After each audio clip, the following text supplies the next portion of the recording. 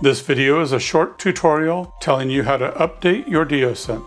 The first thing you should do when you get your Diosynth is to download the latest Diosynth editor app and firmware from the Ashun Sound Machines webpage.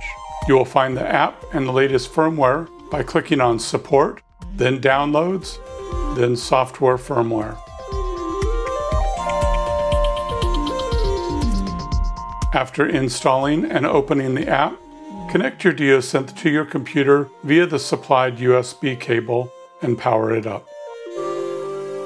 Open the Diosynth application. If you have an early version of firmware, you will probably get a pop-up window telling you that you need to update to the latest version.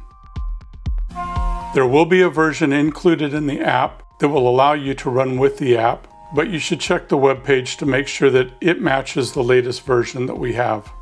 If you don't get a message telling you to update, go up to the menu bar, click on Device, then Firmware Update.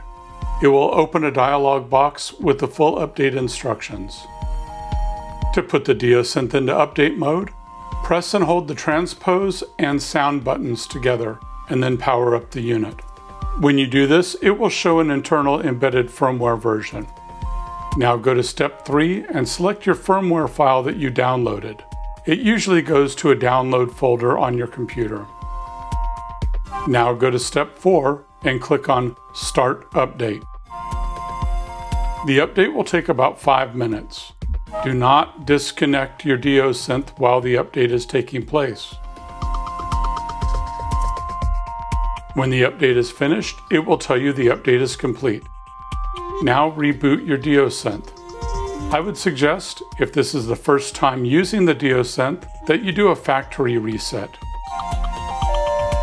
This is done by holding down the favorite button and pressing the power on button. After it counts to 100, you can shut down and power the unit up again.